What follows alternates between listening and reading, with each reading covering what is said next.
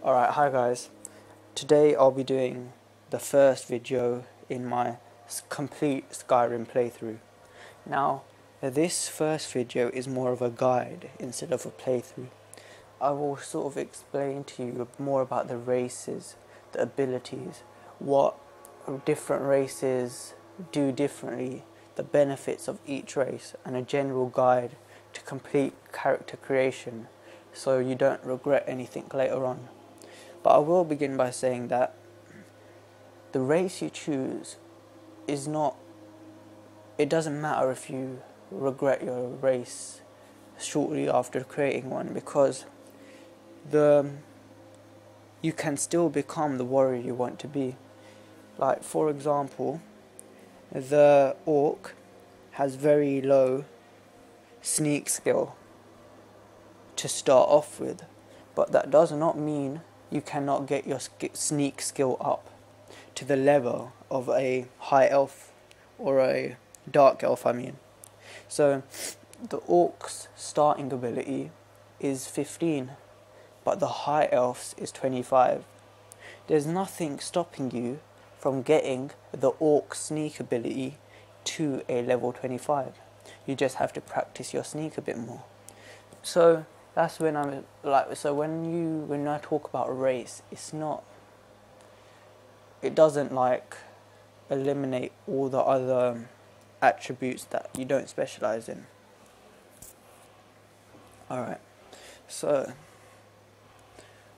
now I'll go through each of the races with you.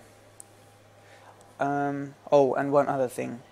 The race, what it mostly affects is, say if you're trying to sneak into a temple of the high elf temple, yeah, you will find it a lot easier to sneak in there as a high elf, because you'll blend. You will be a high elf, so it'll be easier for you to sneak around and blend in with high elves. But if you're an orc and you go into a high elf temple, you will stand out more. So the race does affect the greetings and passing comments you make with other characters in the game. Okay, so the first first race, Argonians. Now, their favoured skills are lockpicking, pickpocket, sneak, light armour, alteration and restoration. These are just the skills that are highest to begin with. There's nothing stopping you from bringing other characters to that level. So the ideal playstyle for this race is a thief, a defensive class. That's because it's 50% disease resistance, and one of their racial powers is that you regenerate health 10 times faster for 60 seconds. So this class has a really good ability to quickly bring you back from the brink of death.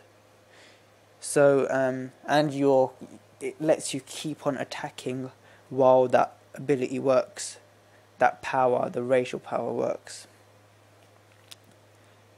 Oh, and one of the very good benefits is underwater breathing.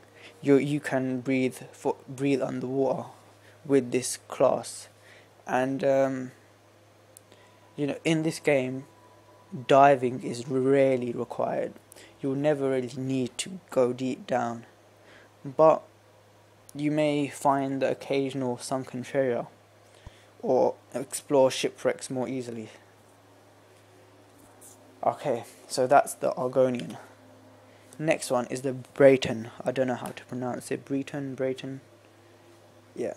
So their favoured skills, the skills that have a higher attribute to begin with, are conjuration, illusion, restoration, speech, alchemy, and alteration. Now, their racial power is called dragon skin. This is, you absorb 50% of the magic from incoming spells for 60 seconds. So you absorb 50% of the energy or magicka from incoming spells for 60 seconds. And racial ability is 25% magic resistance. And the ideal playstyle for this race is mage defensive, so a defensive mage. Bratons are fantastic at taking on other mages, so both the dragon skin and the magic resistance support this, and like these abilities are strong even later in the game.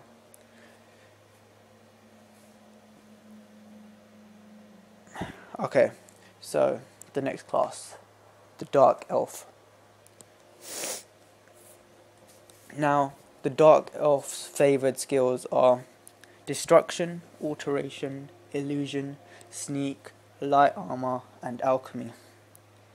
So, their racial power is called Ancestor's Wrath. This creates a flame cloak that does 10 damage to any nearby foes for 60 seconds. So it's basically a shield of fire. Their racial ability is 50% fire resistance. Okay, and the ideal playstyle for this class is a mage thief. So a nightblade, a mage, and slash thief. A bit of both.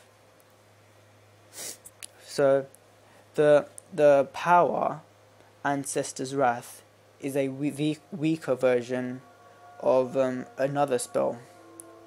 So this is good. This power is good at early levels when you're likely to be in a lot of melee, but it's less valuable once you cast the spell.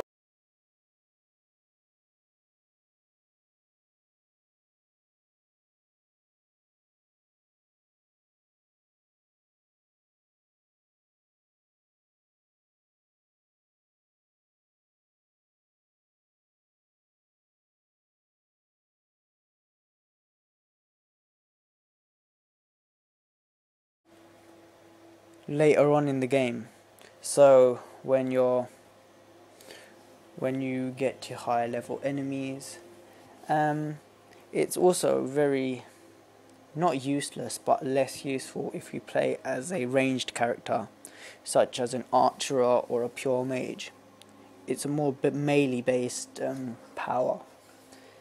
However, the fire resistance is very useful throughout the game because you will come across fire-breathing dragons, fire-wielding casters, but in this game, no one enemy uses fire or melee. It's more random, so one dragon might breathe fire, but another might wield ice or something, and it's not set into stone that each enemy uses a single type of attack. So you can't really use this power strategically. So the next one's High Elf. And the High Elf's favoured skills are Illusion, Alteration, Conjuration, Destruction, Restoration, and Enchanting.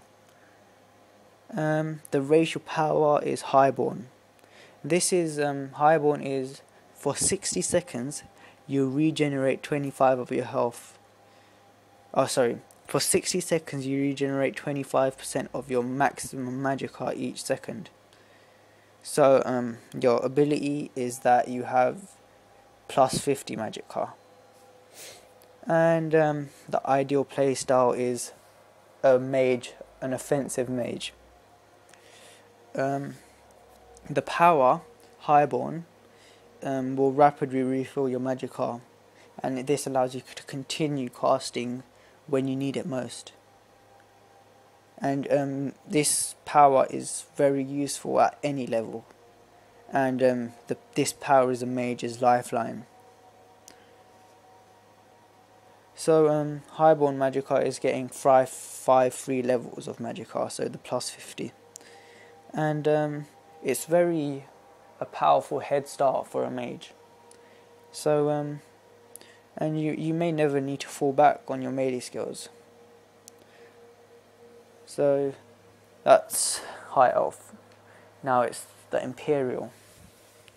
Their favoured skills are Restoration, Destruction, Enchanting, One-Handed, Block, and Heavy Armour.